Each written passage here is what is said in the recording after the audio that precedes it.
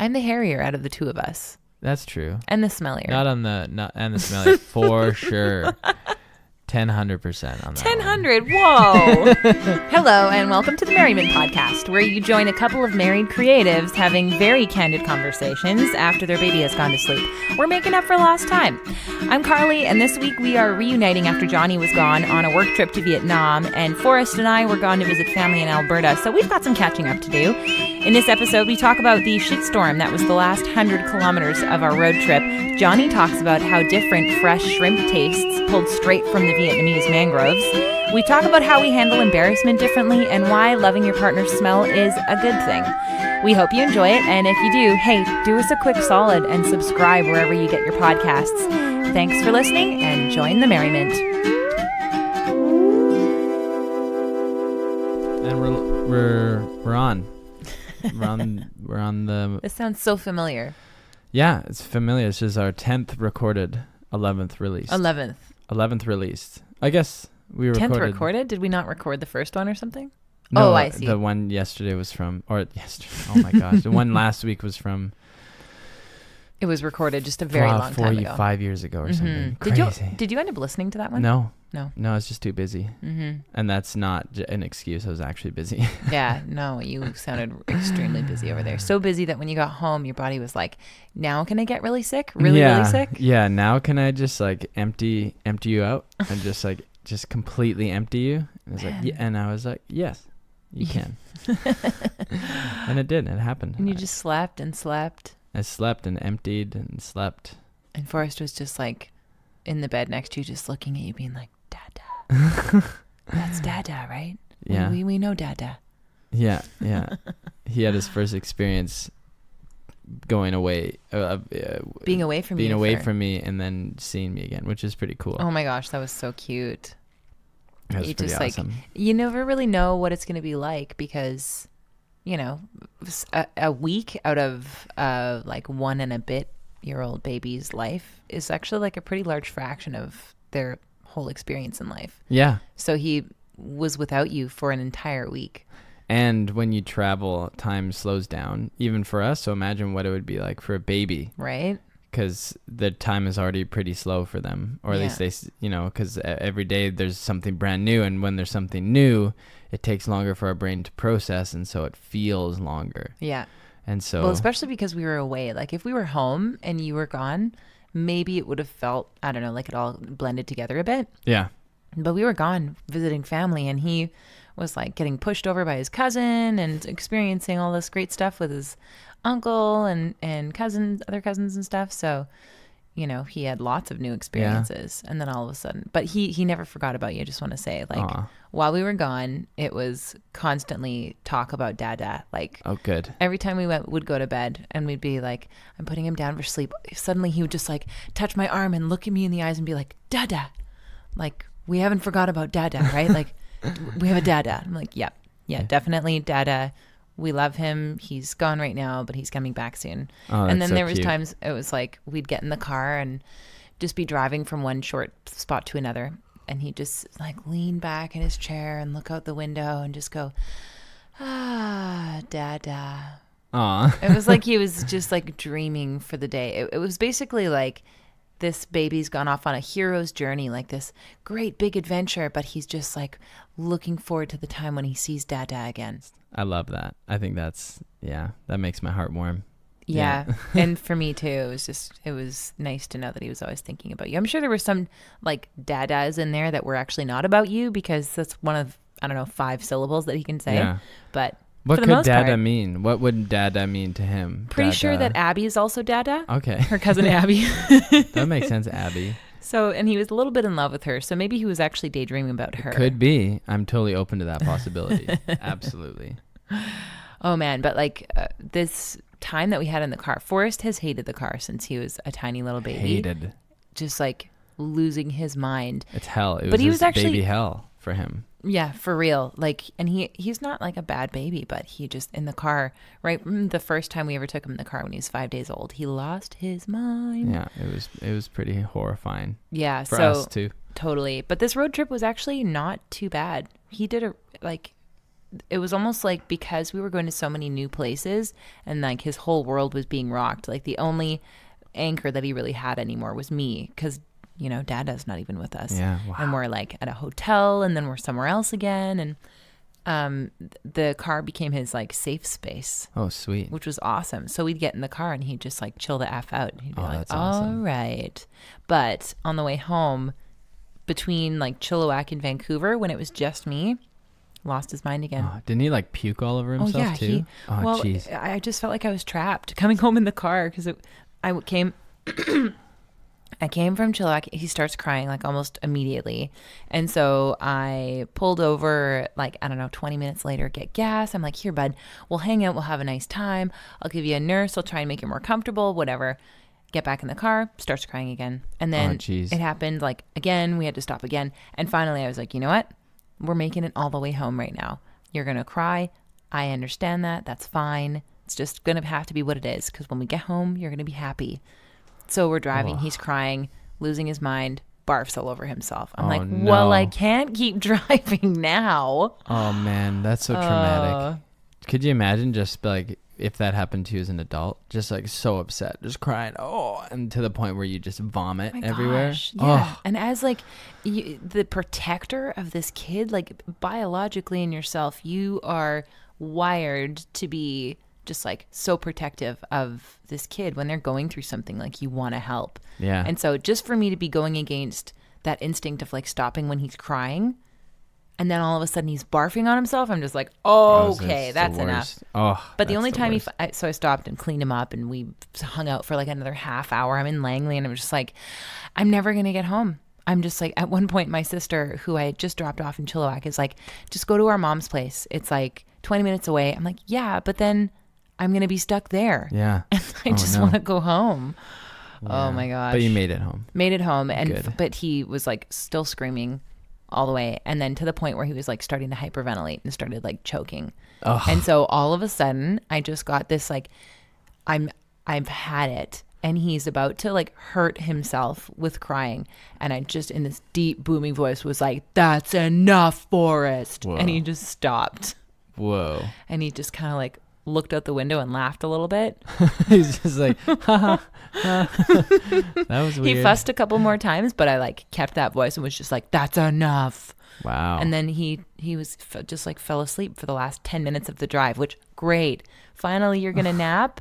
So we got home and we park after like a week from being home, away from home, slept in the car. Wow. Like I just napped in the car with him because I was like, well, you finally fell asleep. I'm not going to wake you up and bring you in. Man, you really exercised authority, like real authority. Yeah. Like that's like a new level of mom came out. Totally. Wow. And it was a really interesting experience because I'm always trying to be so compassionate. Like you never know quite what they're going through, right? So just like, this Janet Lansbury's book, Disrespectful Parenting book, Elevated Childcare, I think it's called. It sounded like you said disrespectful parenting. This disrespectful parenting, it's my jam. Like I've been reading a lot about it. Just how to be disrespectful as a parent. It's just let them cry. Just let them cry. Just telling them that their feelings don't matter. Like you can't do anything, and now let me do that for you. Yeah. But no, this book by Janet Lansbury, Elevated Childcare, I believe it's called.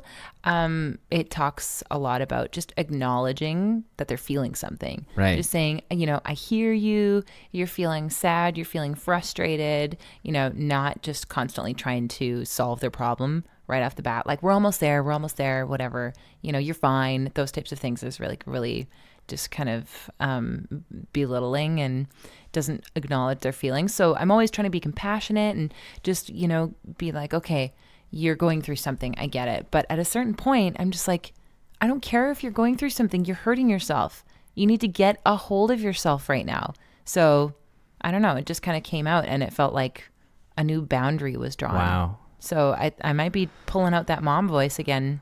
Now I know where the mom voice comes from. Yeah, because moms do have that voice, and it's like a powerful thing within you. And didn't you say it felt a little bit like giving birth too? Is that you're channeling that same energy? Totally. Well, because when I was getting ready to go into labor, I don't know, a few weeks before, I read something about toning, which is when you are using vocal expression to work through a lot of the intensity that you're going through.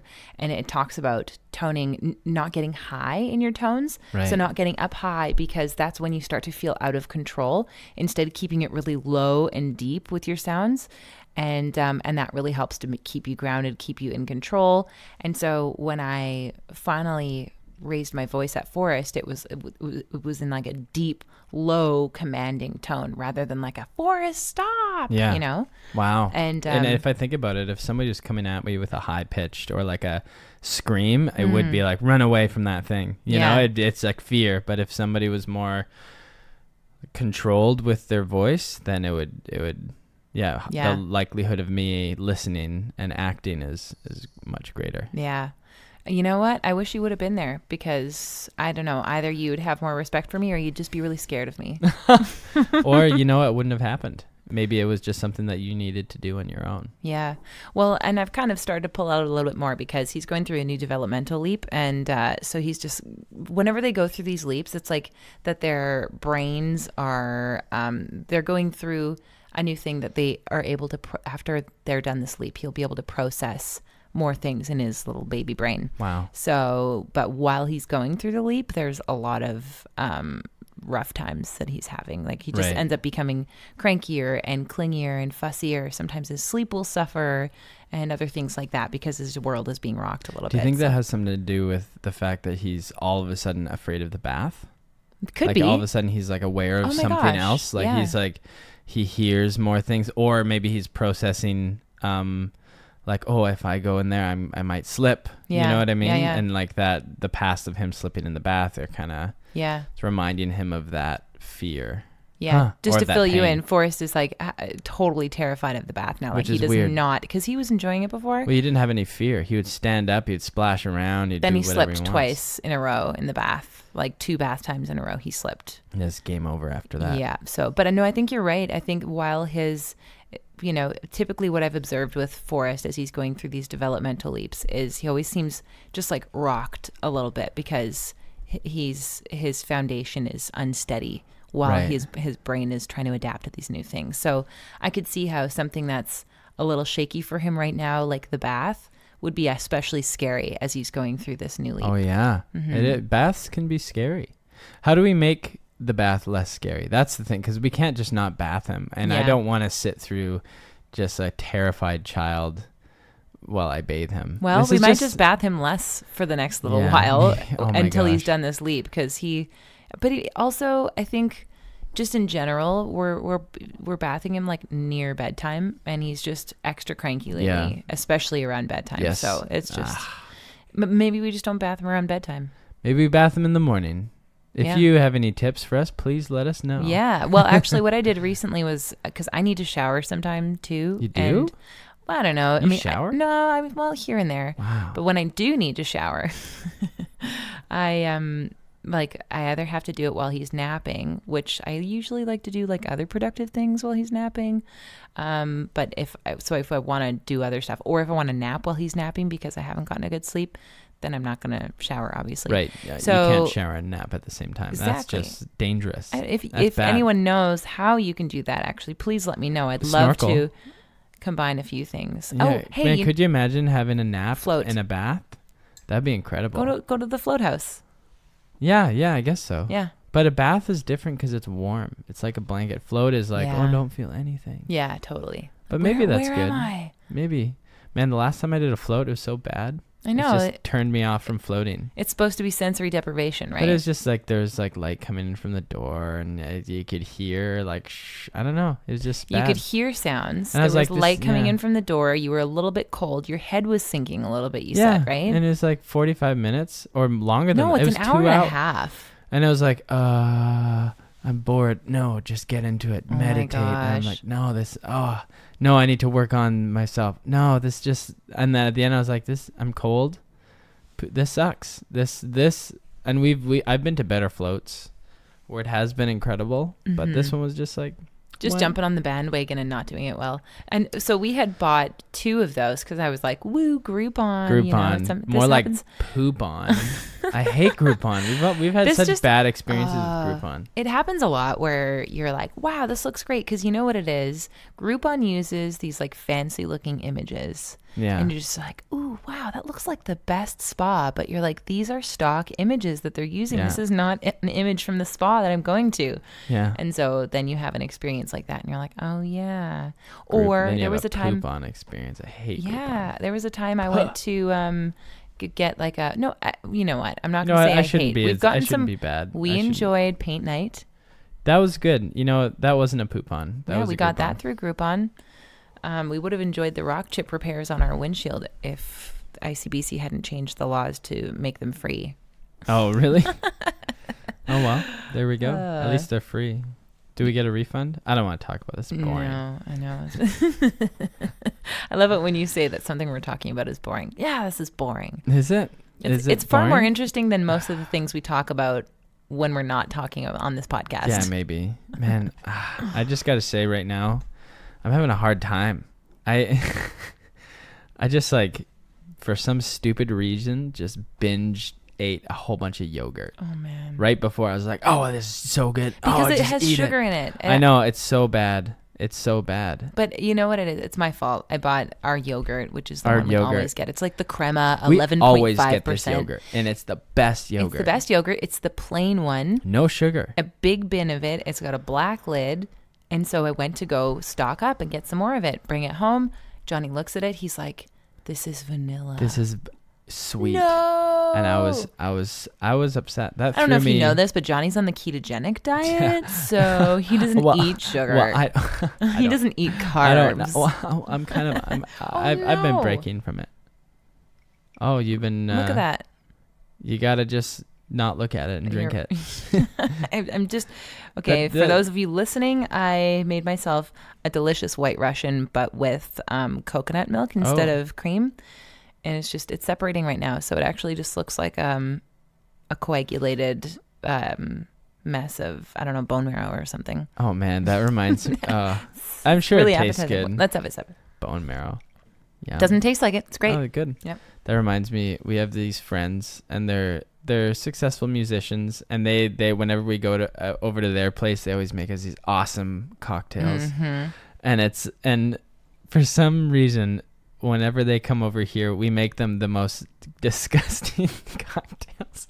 Well, it's happened twice. What did we make? And neither times I didn't finish it.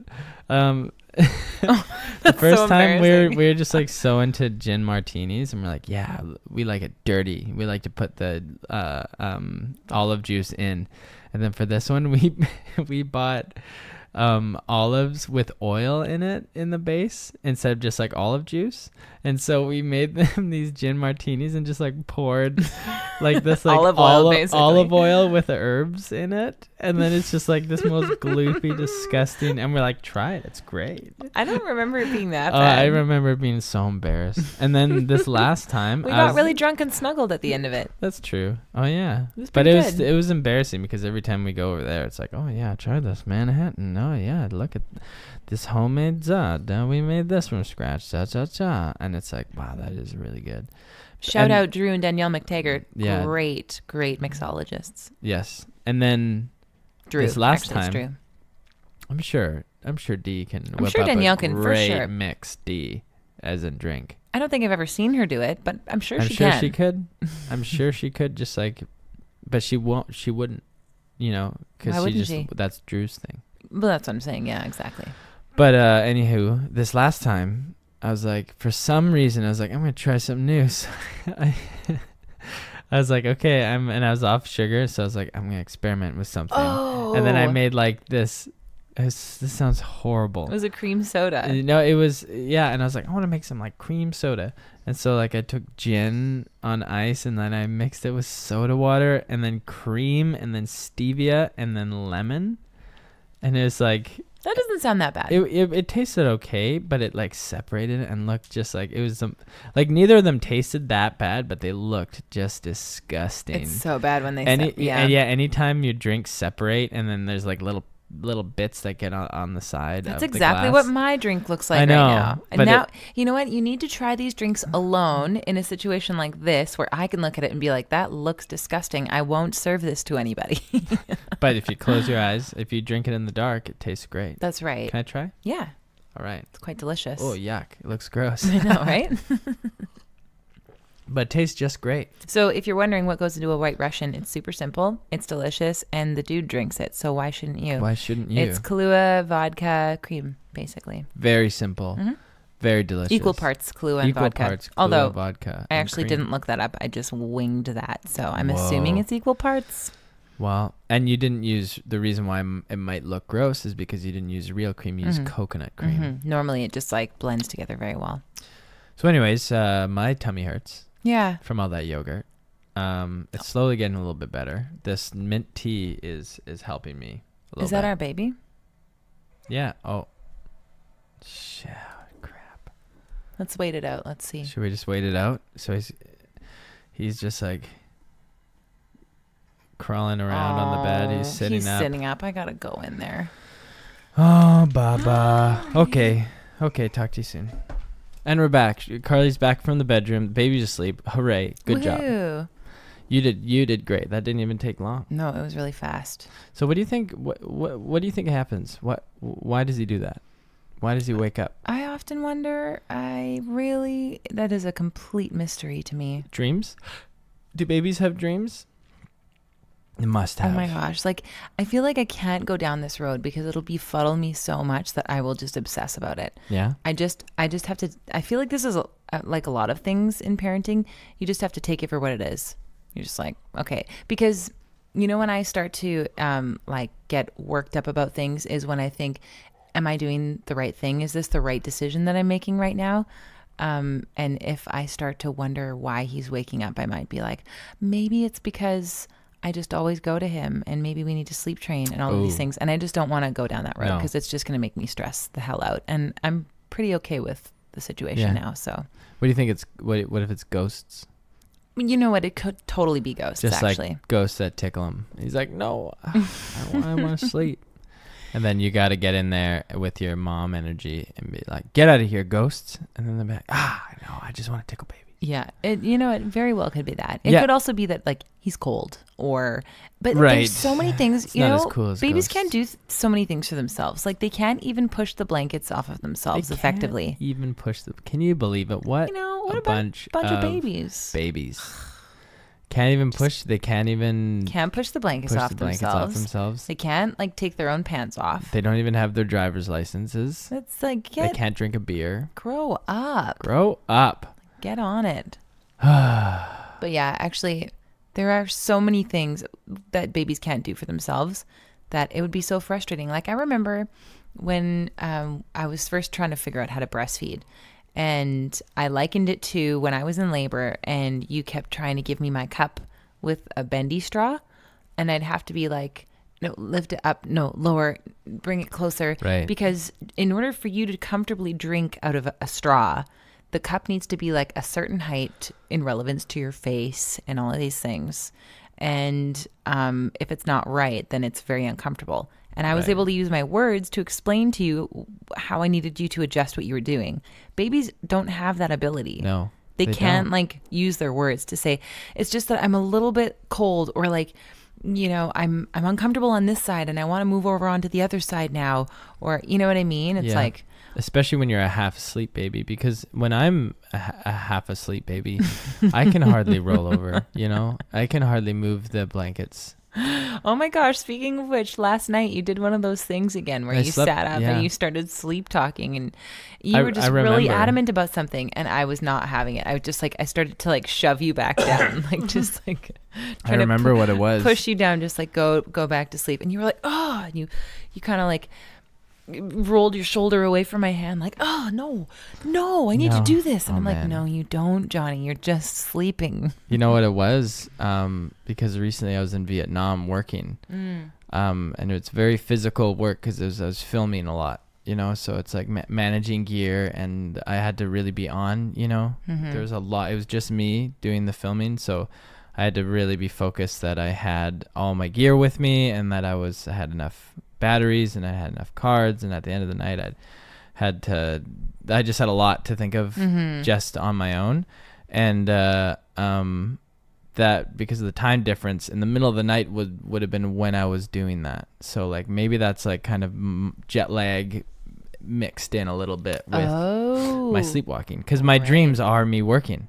Like yesterday, but it was like because I'm in my underwear in bed, and I had a dream that I was like waiting in the lobby with all my camera gear to go shoot something, and then all of a sudden all the lights turned off and I was in my underwear. I was like, no, I need to get dressed. And then I actually stood up and I was like, these aren't proper clothes for what I have. And then I like put on a shirt, and then I was like, and then I just laid down, down, I went to bed. And then I woke up and I was like, I normally don't go to sleep with a shirt on. Oh my gosh, you actually put your clothes on and got into bed. Oh my goodness. Yeah. This is so reflective, I feel like, of what being on this trip was like for you. Yeah. It's funny because we were like, ooh, you're going on this trip. How exciting. All expenses paid, la la la. La la la. It was so busy.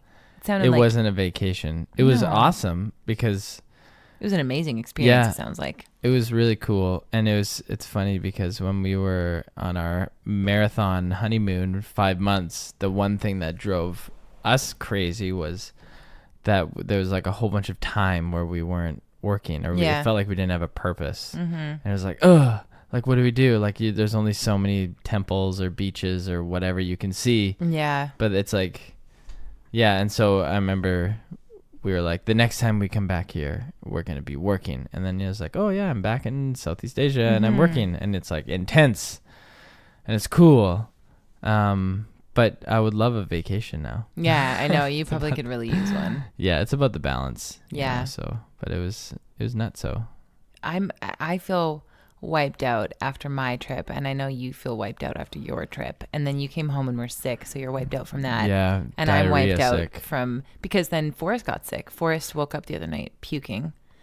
This has just been a gong show in the Jansen household. And I had thought when I got home I was going to have like a couple days with you, because you were going to take a couple days off after all of that work. Yeah. And I was like, all right, so we're both like going to be taking care of Forrest as a family and getting back into the swing, but you were completely out of commission. No. Yeah. And now Forrest has gotten sick. And so I'm exhausted also. Yeah. I'm still kind of out of commission, but it's just like, I'm still on that busy train. I'm still just like, okay, got so many moving parts. Yeah, you almost can't let down. You can't let the momentum fall. Hey. No, I can't. You did a little bit while you were sick, and you were worried that it wasn't going to come back again. Yeah, there's a point where I was just like thought about all the things I have to do, and I got like, for the first time, I felt that very familiar, kind of anxious, like, oh no, what if I fail? What if everything? But then, because I guess I've gotten, I guess in the last year I've gotten good at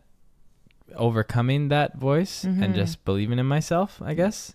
And it came back a little bit, and I was like, oh no, you gotta just push through. And it was because of the exhaustion. And as soon as like my body went in the recovery direction is when I all of a sudden got the hope and faith that I could do it all. And you know what, it's just a matter of delegation. That's a big thing I'm learning right now. It's just delegate. You don't have to sacrifice your vision or your creativity by delegating. Yeah. That is really good advice. I feel like it really helps to actually have a crew or like people around you that you know that you can delegate to, as opposed to if you are, kind of an island in what you're working on.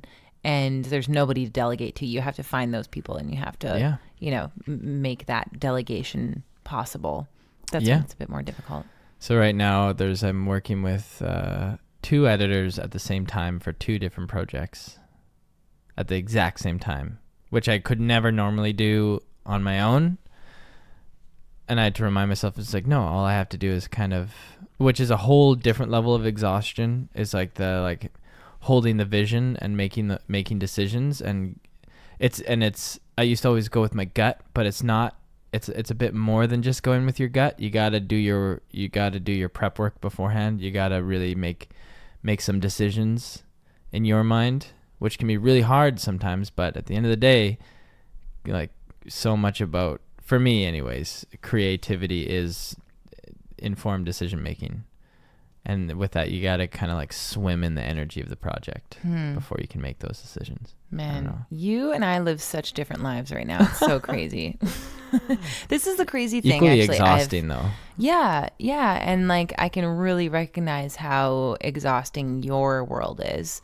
And I don't know if you can recognize how exhausting mine is. I feel like... Yes, I can. To be honest, I feel like, and I know that a lot of other moms feel this way too, typically the like stay-at-home parent is not nearly as like recognized as having so much pressure or like exhaustion, or actually, yes, I did do a lot today, or you know what I mean? Like instead it's looked at like, what, you mean you just don't have to work? Yeah. You know what I mean? But it's not just that. I mean, I think from the partner standpoint too, like it's harder.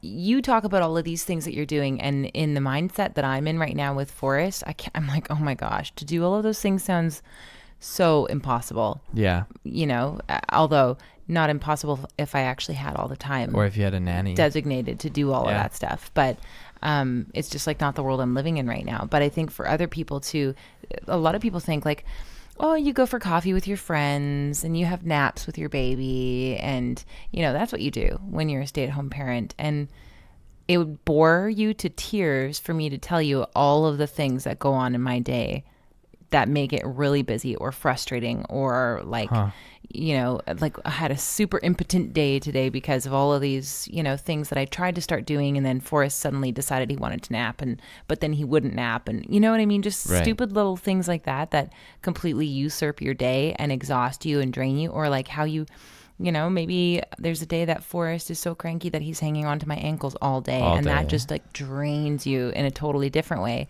But they're not like as eventful to talk about, so it just doesn't get recognized. And you know, you supposedly have a somewhat easy life. Or there's the cliche of like, being a mom's a full-time job though, you know, and then it's just like, anyway, you know, we don't understand what that means, but yeah. You know what I mean? It's a very strange thing, because I feel like there's so many mom cliches out there, and I feel like I was a very non-cliche kind of person before becoming a mom, and now I've just like gotten sloughed off into this like cliche category. It's very strange. How does that make you feel? I feel maybe gender oppressed for the first time in my life. Wow. Yeah, a little bit. Yeah, it's just I mean, I understand that it's partly just because I am the stay-at-home parent. I'm sure where the roles are reversed in a lot of cases. You know, the male would be feeling this. Maybe the men would feel like, oh, I'm like, I guess it's like they look around at their peers and be like, because stay-at-home dads are, I don't know any. Do you know any? I've heard of no. some. I mean, we know that couple that we met at our workshop, the two gay men who, you know, one of them was the stay-at-home parent. Yeah, exactly. Yeah, totally. So they would be, you know, feeling it just as a man. But you're going after the 1 year of maternity leave, like that choice of leaving your job. Yeah. Which is very much a choice, you know, and it's like over getting like going into daycare, which we believe is the right decision, but it required a big sacrifice for one of us, and in our case it was you who took that bullet. So yeah, I mean, I'm still breastfeeding, and I want to do that until he's at least 2. So like I couldn't do that. You couldn't breastfeed. I mean, you could kind of try. I think they've figured out how to get men lactating. I would love it. Maybe. Would you love it? Well, I don't know. Let's ask. Maybe that's what makes babies a bit more whiny. What? Because you know how Forrest can see you and be like, "Oh, mommy." Yeah. Like I can go out with him to the grocery store, and just like he won't whine that much, but as soon as you enter the room, he's like, "Oh, I just realized I have so many problems." Yeah, which is draining as the parent that the baby whines to. Exhausting. Yeah, absolutely. Yeah, I don't mean to whine about things. It's just very interesting to observe. You like step into this new world that is shrouded in mystery to anybody who does not have a baby. I remember before I became a mom, I was like, I'm going to defy all these odds, and I'm going to, you just think like, oh, I'm going to do things differently. Sure, there's all these cliches, but once I get there, I'll figure out how to defy those. And then you're just like, oh my gosh, no, I'm just one of the cliches. It just is. It's like that. But you know what the thing is though, is I would not sacrifice, like it feels like the reason why you fall into these cliches is because you're not being selfish. You're just doing everything for your kid instead of for yourself. Right. So right now, I'm not doing as many career focused things, which I still love doing that stuff, but I just kind of love my kid.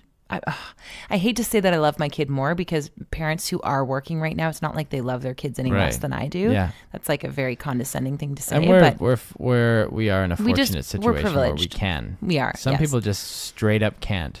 It's like not even an option. I'm sure they would love to. Yeah. And also, I think if Forrest was like a slightly different kind of kid, then, maybe it would have been fine. But right from the early get-go, when he was a tiny baby, he was very emotionally cut about things.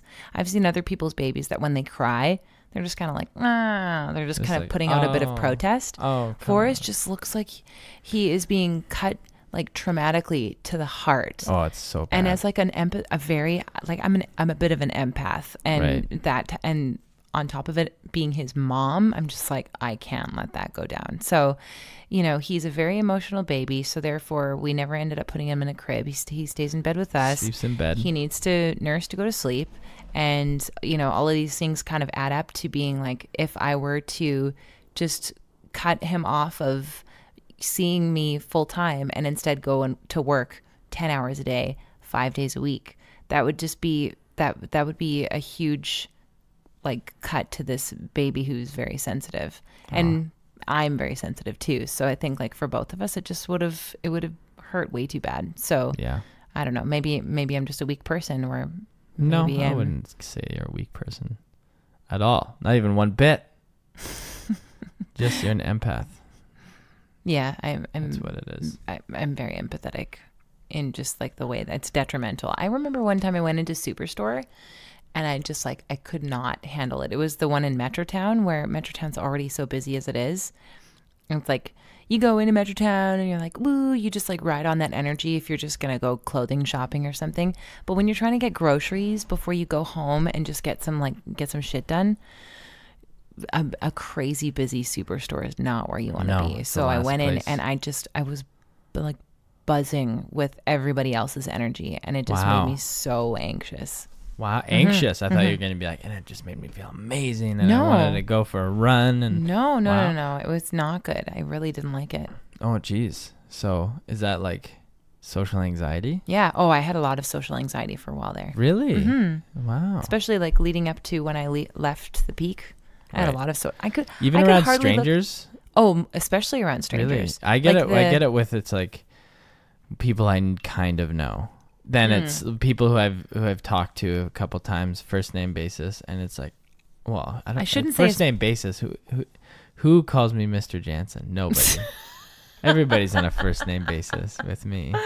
Yeah, where does that term even come from anymore? Yeah. Like, do only teachers say that now? Yeah. What if there's like a last name basis? Like, I'm Mr. Jansen. You get to call me Mr. Jansen now.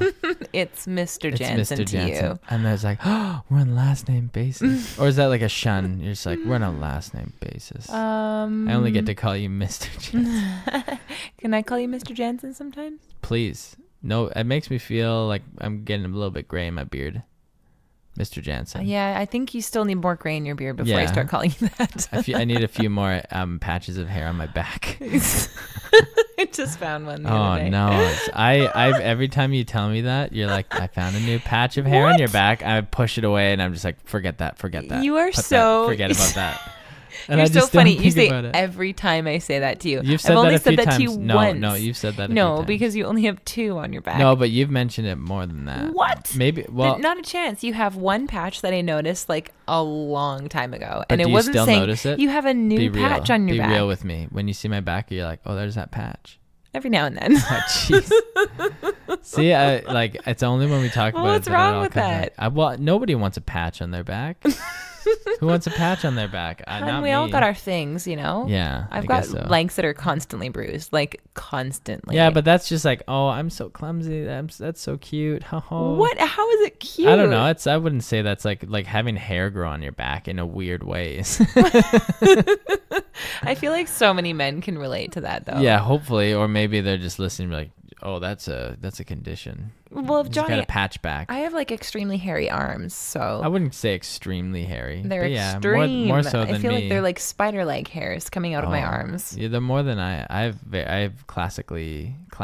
I'm the hairier out of the two of us. That's true. And the smellier. And the smellier for sure. 100% on that. 100. Whoa. Only because I don't really smell. You did smell the other day, though, and I liked it. Yeah, that's the thing. I think that was after like a 16-hour plane ride and like almost 2 days of no shower. Yeah, so people, if you're looking for the one, just make sure that you love what they smell like when they're sweaty. Actually, it's a fact that well, here's something interesting that I learned on a podcast. So it's, look it up, Google it. I haven't, but some people say, whoever these people are, that deodorant could actually be resulting in us not finding our proper matches, because we actually use our sense of smell to find proper like DNA compatible partners. And so like if you enjoy somebody's smell, their natural smell, their pheromones. Their pheromones, that's a sign that you are compatible with them. And maybe the fact that we like each other's smells and that we are well matched pheromonally. Yeah. Maybe that's the reason why our baby is like such a good walker and good dancer. Boy. He's the best baby. And a great dancer. Our genes just mix well. We were meant to be together and make good babies. And a good dancing baby at that.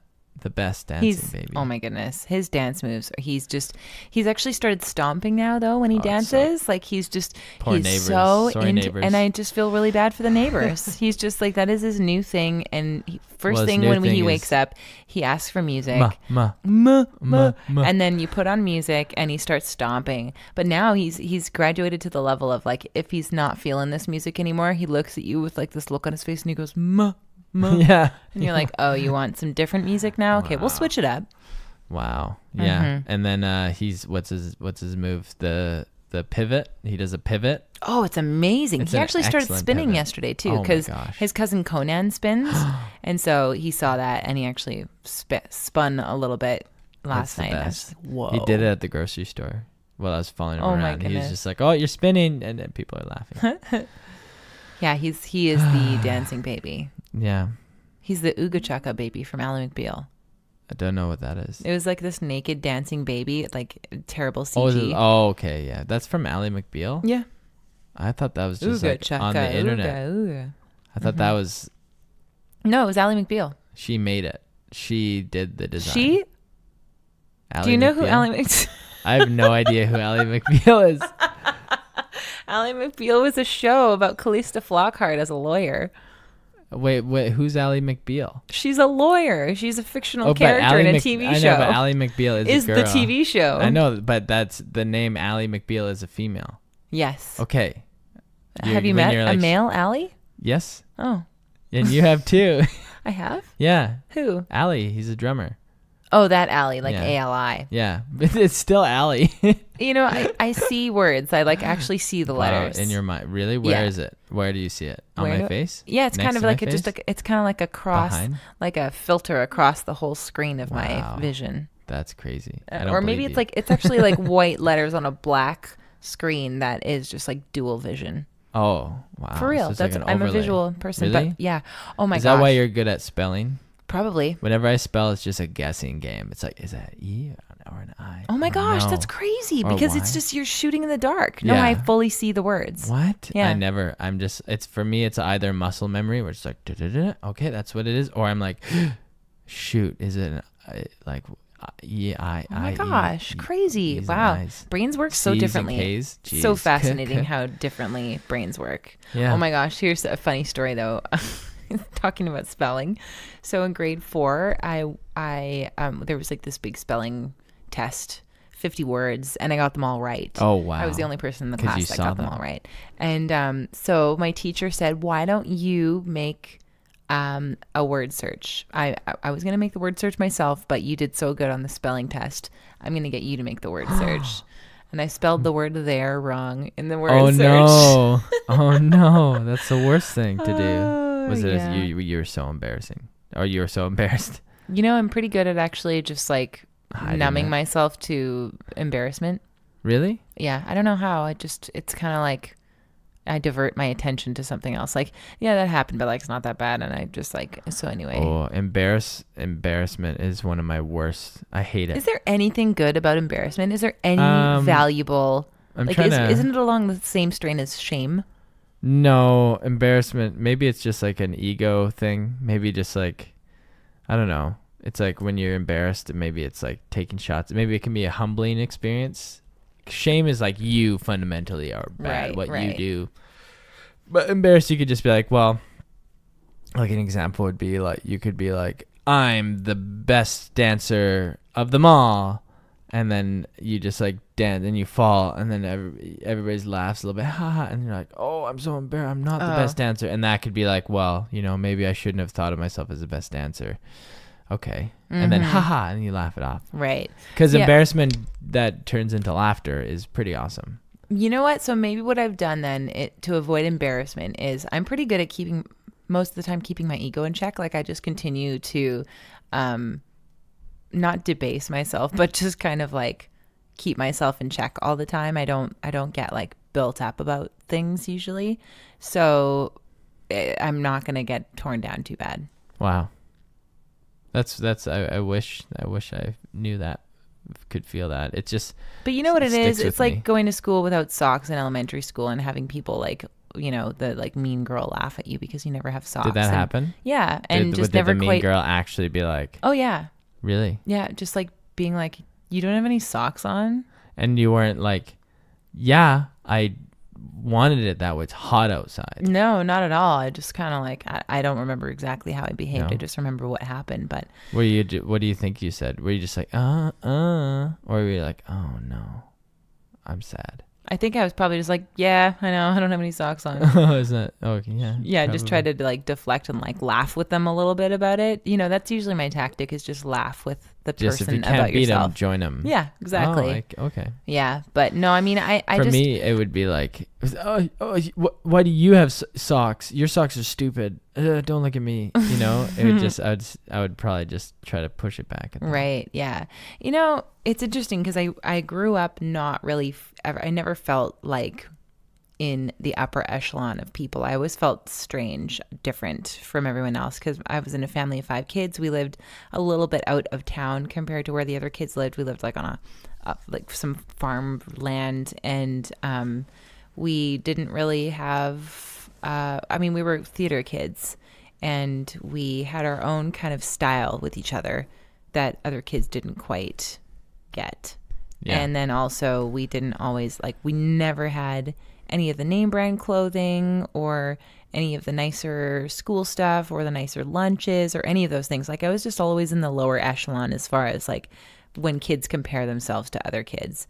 And that's all the way through school. So now if I ever start to feel like I'm somehow starting to belong into an upper echelon, I just keep cutting myself down because it doesn't feel comfortable. Do you think that's why you quit being a local famous radio DJ? I definitely think it was uncomfortable for me in that way of having people like you meet so many people, and then every time you're hanging out with these people who know that you talk on the radio for a living every day, they just kind of treat you a little bit differently. Yeah. And it just really messed with me because I so don't identify with being better than anybody else. Huh. And I just really didn't know how to handle it. It screwed with my head so much. I hated it. Wow. Some people just live for that feeling. Yeah, I just Some cannot. Some people just and that's probably what got you that position, Maybe, I don't know. No, I think so, because like you had to be authentic in order to want to do it, because I think that you could smell inauthenticity when you're applying for a job like that. Right. And because they want somebody who's a little bit more natural on the radio. But you know what? To be fair to like other, I was going to say proper radio DJs as though I wasn't a proper radio DJ. But like there are so many people who go into the radio world. That is what they want to do. Right. And you don't have to be a person who has a big ego or wants to be an elitist in order to want to do that. You just have like a passion for that craft. Yes. Some people are doing it for egocentric and elitist reasons, but there are a ton of great radio DJs out there who that is what they wanted to do. They set out to do that, and it was because they love the craft, and I totally respect that. But for me, that was never really my thing. Like for me, I love to perform and write music, and I love to write, and I love to tell stories, but and actually, I'm really starting to love telling stories through audio. But being a radio DJ in particular, that craft was never really my thing. So it felt like the kickback that I was getting from it, the like good stuff that I was getting back from it, was just the elitist stuff, the stuff that feeds your ego, and it felt like so weird. Getting into shows and getting the VIP kind of and experience. Just kind of being popular because I never had that feeling before. Right. And it was very, I mean, I wasn't unpopular. I just was the type of person that floated from many different friend groups. I was a drama kid and I was a band kid, and I had friends with some of the jocks, and I was just kind of a floater. And so never mind. So okay, continue. And so I, being now just like, I don't know, a popular, easy, like basically my position made me automatically legit and likable, and it made people listen to what I had to say, which I was the fourth youngest kid in my family. I had to fight hard to ever have what I wanted to say heard by anybody. Yeah, and now suddenly I'm in this position where everybody stops to listen to what I have to say, and everything I say has like so much merit or weight, and I'm just like, what? Yeah. This is a weird feeling. Yeah, that would be bizarre. All of a sudden you have this microphone that just speaks to an entire city. I just didn't feel like I earned it, like. But you did. You did. You did pay your radio dues. Like not nearly as much as other people did. No, but you did traffic, and you have the raw talent to kind of push you to the next level. Like you never really had. There's some people that talking with them, you're like, "Are you on the radio?" And then you hear the radio voice, and you're like, "Oh, okay, yeah." It's like they have to just hone in that voice, but you have your radio voice is just your speaking voice. Well, thank you, Johnny. You're welcome. Okay. Yeah, but it's that type of thing where these people who set out to be in the radio world, that is what they really want to do, and they worked really hard to get to where they were, and that wasn't what I really wanted to do, and it was the source of all this popularity and legitimacy, and I just still felt like I needed to earn it, I guess. So yeah, here I am trying to do my own thing and earn it. Just trying to earn it from scratch. So all right. But actually I don't even feel like I'm in that world anymore. I'm in like my big purpose right now is just to like do a good job at raising my kid. Right. Which sounds so cliche, but I've only got one shot at this with this kid, so. Cliche is okay sometimes. It's so funny how we gotta always keep ourselves in check of, is this the normal thing? Oh, but this is a cliche. This should be, but it's funny because sometimes you also want to be normal too, but you don't want to be cliche. But what's the difference? What does cliche mean? What is the definition of cliche? Do you want to look it up? Sure. How do you spell cliche? It's C-L-I-C-H-E. Just kidding. I knew. I was just making a joke. C-L-I-C-H-E. Okay. Yeah. But it has the E thing. A phrase or opinion that is overused and betrays a lack of original thought. Interesting. I love the way they wrote that line. Like in itself, that line feels betrays. Like it would. In itself, that line feels like it would just like. What am I trying to say? What's the word? Wait, what is it? It would scoff. It would scoff at a cliche saying. Yeah. Just that line in itself would. It's just like I get it. Like a cliche is just like it's like repeating something. It's duplicating something. It's like You're saying it just because other people said it. Almost. Yeah, Or like you're starting a music project because you really like Radiohead and you just like write almost like Radiohead songs. Right. Like you copy them. Instead Which of totally pulling has been from done. the source Right. of yeah. Yeah. So, hun, what was your highlight from Vietnam? It's all just a blur. If you notice, my eyes are closed. I'm still kind of it's ridiculous because it's been how many days? It's not ridiculous. 4 days, but I still like my eyes are like my eyes are most comfortable closed right now. Well, your first 2 days back were not spent recovering from jet lag. They were spent recovering from travelers. Diarrhea. Coming from peeing out of my butt. Oh my gosh, that was gross. Just so awful. It was though. not like good. It was just. I was very worried for you. Me too. You've lost some weight. I have lost weight, and I love it. You know, if you want to lose weight, get that traveler's diarrhea. Oh my gosh, where can you buy that? Where can you buy that? Just drink the water wherever you go. Right from the tap or from the lake. Drink it. It's good for you in the long run. Just kidding. I'm not a doctor. I'm not a doctor. I could be a doctor. You're so tired. But highlight. Highlight. It's hard to say. Everything bleeds into one. How about mangroves? Because that's cool. Experience actually going to the farms. I had no idea. Can you talk about what a shrimp farm? It's not just a shrimp farm. This is where shrimp naturally live, anyway, right? No, well, it is a farm, so they actually are growing shrimp, I guess. But in a typical natural ecosystem. Yeah. Organic shrimp means that the feed for the shrimp needs to be provided by the natural environment, cool. And so it's imperative that the mangroves where they grow are kept in pristine condition, and so the farmers actually like really care about the land, and it's important that all of the animals are healthy and all the plants are healthy. That's not cool. Just and there are different types of farms, more intensive farms where they like rip out mangroves and they're these like kind of boring little squares in the earth, and then they just try to get as much shrimp out of it as they possibly can.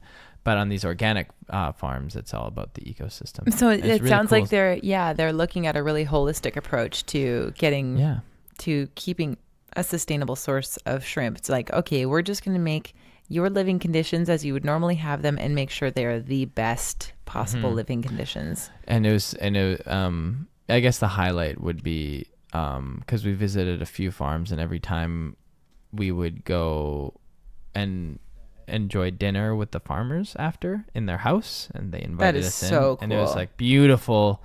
You're just overlooking these mangroves and you're sitting, and it's just like the fresh catch. I think my favorite thing I ate, now that I'm remembering, was oysters, like fresh oysters. You didn't tell me about that. Right from the river. Oh, and then from the river? And then there's oysters in the river? Well, it's like, yeah, I guess so, or from the mangroves. Crazy. Yeah, because What?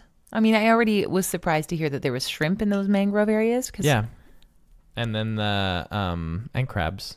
What? And then so this is all salt water. Fresh, all of this fresh fish, and you're dipping it in sauces and like different spicy. Oh my gosh! Things. And then you have like hot pot going over there, and then they're just like everybody's cheersing. And then you go, yo, is like the cheers. Yo's. Yeah, you go yo, and then it's like 1, 2, 3. So it's like, oh, I forget.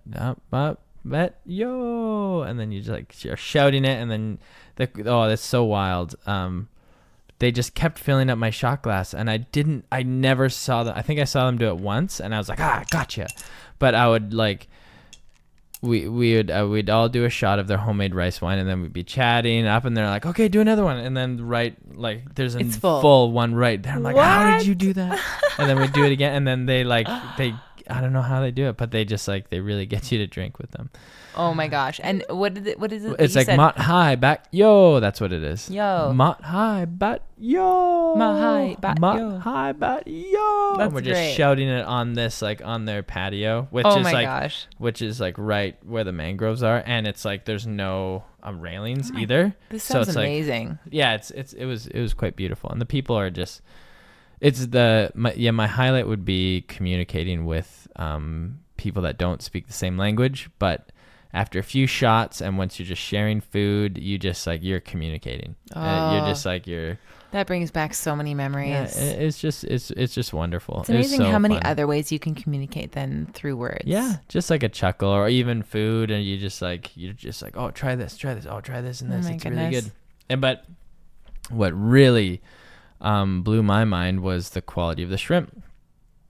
We in the West, the most, unless it's like BC spot prawns, which is spot prawn season in May. Oh boy, you gotta take advantage of that. We're kind of used to like shrimp kind of having like a popping texture, or what would that texture of shrimp be? You know, a bit of a popping texture. Like, yeah. That comes about during, I think, the freezing process, or like a part, like, or even when they're like, a part of the processing to package it and bring it over here across the ocean. Right. Oh my gosh. Wild shrimp, like fresh, they don't have that quality. They're just like delicious, silky, like meat. Oh, it was just. Would you say it's almost like crab texture? Not really. No. It's a bit more firm. But it was just incredible. Wow, that and sounds so good. And then they had these like tiny little dried shrimps, and I was just like eating them like crazy, and we're just having a good time. Wow. It was just awesome. It was exhausting but wonderful. It's a lot to recover from. Yeah. Just don't drink the water. Or my mistake was the last day, and all it takes is one time, right? Like we would go on walks, and I would get like a beer on the side of the road, and they'd pour it right on ice for me. And I was like, this ice is not good ice. Like there's odds of contamination on this ice are high. And I was just like, you know what? I'm irresponsible right now in this moment. So I'm gonna, and it was fine. It was the last day at this fancy hotel in Ho Chi Minh City. And I was just like, okay, I'll get an iced coffee to go. And that's what did it. The iced coffee, which you'd had iced coffee numerous times. Oh, I had iced tons on that trip, but it was the last one at the one place that you would never think. So it's like, right. Watch out for that ice. It's But would you say that if you were to do it again, you just wouldn't have any iced coffees on this trip? Jeez, that's right? Stupid. So you'll take a couple of days of terrible traveler's diarrhea. I'm kind of coming out the other end. So now I would say I'm like, I would do it. But like yesterday or the day before, I'd probably be like, hard no. It's weird how it works that way. Some people would just be like, no, never, not, but I'm a sucker for experiences. I just want those real experiences. Like when one of the night, the team or the people I was traveling with, they went to bed early, and I was like, I still got energy. So the town we were staying in, Cam Mau, there's no tourists, and unlike Ho Chi Minh, where most people can kind of speak English, there's like zero English. I was like, I'm just gonna walk around and see if somebody invites me to sit down, and it happened. And it's amazing. Like the hospitality is just like, they would like just be handing me beers. They just want to get you drunk with them. That's I wonder the what theme. That comes from. That's amazing. Well, it's just like you break down your walls. It's merriment is what it is. Yeah, it is. And then you can communicate. And then I just sat down with these teenagers, and we were laughing. They fed me snails. Nice. They're delicious. Did it have that pop that it had in Cambodia that made me scream? Yeah, but they were cooked. I think you had raw snails. No, I did not. Really? I don't think it was raw. Oh, then maybe they did. It was good. I loved it. Okay. And so I had 2 beers there, and then I walked over to these like older. And one of them looked exactly like our landlord. I even told him that, like on Google Translate, and they all laughed. Did Google Translate actually work for you? I don't know. You never know if it does. Right. How would you know? Sometimes it's the most confusing thing when they show it to you. But we were just like having such a good time. Oh, and I was just like, can I please pay for my beers? And like, no, absolutely not. Goodness. And they would be like, no, like the thought of that was ridiculous. And then I would just like sit with these guys, and we need more customs like that here. Yeah. Whereas there's new people, and you're just like, there's no way you're paying for this. Yeah, right. But it's cool because they have like their community. Everybody, dinner starts around 8 when the sun goes down, because it's like so hot, and everybody just like has, at least in the town we were in, which wasn't a very touristy town at all. wasn't. Yeah. There's nothing on the internet about it. Like, yeah, you couldn't book this trip. Right. So because I'm so special, and I get to do so connected. I'm just kidding. But yeah, and it was so cool to see all of these people just like everybody brings out their food carts, and just they bring out tables, and just everybody's just everywhere, just like eating, just like sitting with their like they have their little stove things, or I don't know, they're burning, and then what's it called where you like a burner? have your own like grill.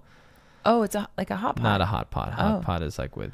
Oh yeah, your own little grill. Yeah, that's probably the best description. And then you go and you get your barbecue, and then just like as this like the only white dude. Is Forrest crying? Hold on. It looks like he's making the grimace. Is he gonna bring it to full on crying? Do you want to try this time? Oh, I could try. I just have to bounce, and my tummy is. Oh, your tummy's not feeling good? No. Okay, I'll go in. Okay, pause. To be continued. And we're back. Where am I? Oh, man. Your voice sounds hilarious. How that was? I don't know. That must have been like, I don't know. Half an hour, 45 minutes. Something like that. He is definitely in a developmental leap right now. And I feel like if we listen back to our other podcasts, we'll hear him waking up a lot in the podcasts when he was in his last leap. Yeah, maybe. Oh, man, I'm taking a leap. Yeah. I'm leaping into a dream world right now. Yeah. It's crazy. Well, you know what? I think that we've gotten the signal. Yeah, that's it. It's time to wrap things up. Let's wrap it. Thanks with a bow. for hanging out with us. Yeah, having a conversation. Wow, we really appreciate you so much taking the time out of your day to listen. Yeah. To two weirdos talk. Yeah, just about their kid. Wow. Getting involved in some merriment with us. Yeah. Wow.